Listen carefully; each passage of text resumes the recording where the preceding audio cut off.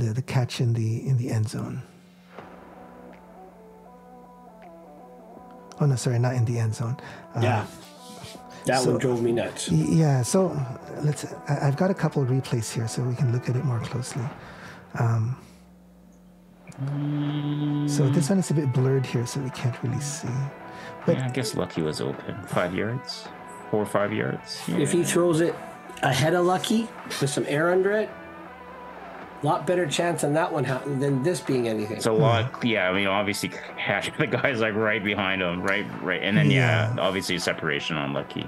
Because that TSN camera angle was behind Hatcher, and I think that was, I don't know who the Saskatchewan defender was, but you could see the Saskatchewan defender get both hands on that ball as soon as it arrives. Yeah. And Hatcher's arm was in there, but not his hand didn't roll on that ball until after they rolled out of bounds. Okay, let's see. I don't know. Maybe Adams had thought he had more time or something, because he kind of threw it really relaxed. Yeah, you see Adams here, also said in his post game that he needed to be a little more accurate. There wasn't. I mean, that's a very, very small window there. This looks to me like a simultaneous catch. Yeah. You know, because Hatcher's other arm isn't in there.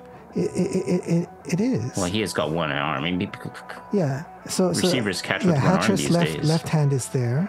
Yeah. And then his right hand is over here, and the ball is kind of in between both of their arms, right?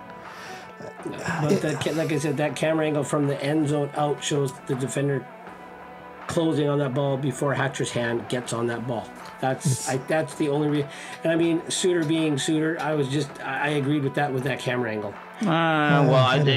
I would say the defender had both of his hands around the ball, but but inside of his two hands was Hatcher's one hand.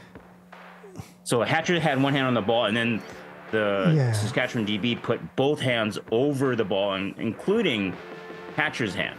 Yeah. But Hatcher only had one hand, and his second hand was coming in. Well, it wasn't even coming in. I think it was already there.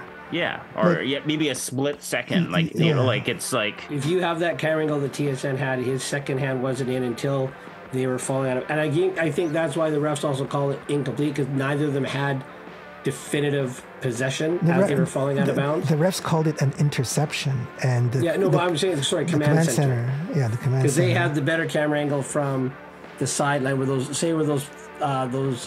sound dish guy is. That's where the camera angle, plus the one from behind. Yeah. I don't know. To me, this looked like a simultaneous catch.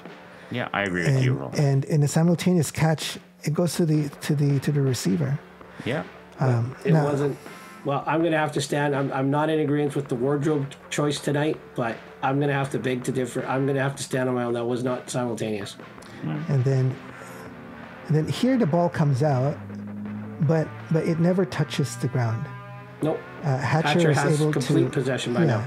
He was able to kind of secure it to the back of his head. Okay, so here's another angle. Let's see if this is clearer.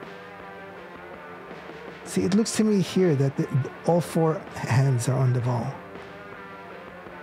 Right? So Hatcher's left hand is inside the... in between the two hands of the defender, and his right hand is right there. You can see the armband, the orange armband right here, right? Yeah, and his hand is definitely... I mean, whether it's like 2-3 inches away from the ball or right on the ball, it's hard to tell from here. But definitely his hand was in. It was there. And I think maybe the Saskatchewan DB was pulling the ball away, so actually his hand got jostled away. Exactly. And he re-engaged it. Yeah. But, I mean, he still had his other hand in it. Like, does he need to have two hands? Yeah. Receivers usually catch with one hand, typically, right?